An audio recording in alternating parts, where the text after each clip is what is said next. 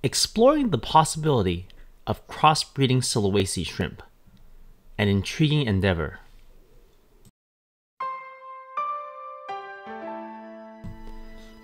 Is it even possible to crossbreed Sulawesi shrimp?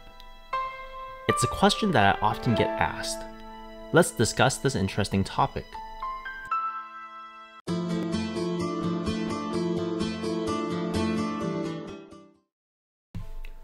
Welcome everyone. This is Ray from RW Aquarium Pages. I'm here to share my journey in planted aquariums, shrimp tanks, and everything in between. Delving into the world of Sulawesi shrimp breeding has been a thrilling journey for me for the past 2 decades. It's a realm filled with both triumphs and setbacks, where each day brings new lessons. One question that frequently arises in the minds of hobbyists is whether different Sulawesi shrimp species can crossbreed.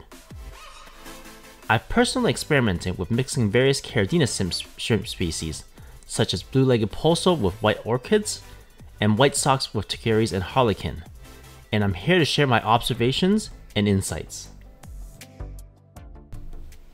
Crossbreeding possibility. Online research often suggests that crossbreeding Sulawesi shrimp is possible, although it's considered a rarity. In my experience, I've noticed that Caridina shrimp, like tigers and bees, tend to show a preference for breeding within their own kind. However, this does not negate the possibility of crossbreeding altogether. It's essential to remember that these shrimp all belong to the same genus, Caridina, which may play a role in the potential to hybridize. Selective breeding versus crossbreeding.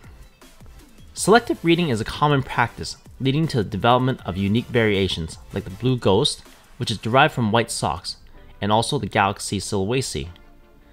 However, in this discussion, we're going to focus on crossbreeding, a more complex and intriguing phenomenon. Personal observations. In my Sulawesi aquariums, I haven't observed any of these clear instances of crossbreeding, but I remain open to the possibility. The key lies in the potential for inbreeding between species that share a common genus. Exploring crossbreeding. Recently, I had an interesting conversation with a fellow Sulawesi breeder named Wayne. He's local to me. He approached me with photos of Sulawesi shrimp that appeared to be potential crossbreeds. These images, kindly shared by Wayne, have sparked my curiosity.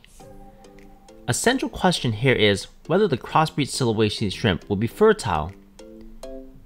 In some animal species, such as mules, which is the crossbreeds are infertile. I had to look up the reason from the internet, and it mentioned the horse has 64 chromosomes, or 32 pairs, and the donkey has 62, which is 31 pairs. When they are mated, the mule receives 63 chromosomes, 32 from the horse and 31 from the donkey. During meiosis, the chromosomes are not in pairs. As the number is halved, the sex cells usually end up without a complete set. With this definition, crossbreed Sulawesi shrimp should be fertile, and of course, that's in theory. To determine the fertility of these crossbreed shrimp, one strategy would be to let them breed within the main colony until a substantial number, say 15, has emerged.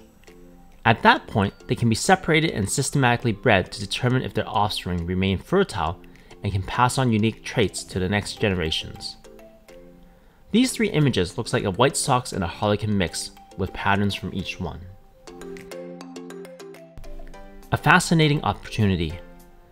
This endeavor could be an exciting project for Wayne and anyone else interested in Sulawesi shrimp breeding. For my part, I would certainly consider taking up the challenge if I noticed 15 or more crossbred shrimp in my own Sulawesi tank. It's an opportunity to unravel the mysteries of crossbreeding with this fascinating genius. Have you observed any signs of crossbreeding among your Sulawesi shrimp? I'd love to hear about your experiences and insights on this intriguing topic. I absolutely love sharing my experiences, success and failures with everyone. It's just so exciting to document my adventure in planted shrimp tanks and to share it with others. Stay tuned for more informative videos, as I got plenty of content in store for you. Thanks for watching and listening to my rambles. I really appreciate it.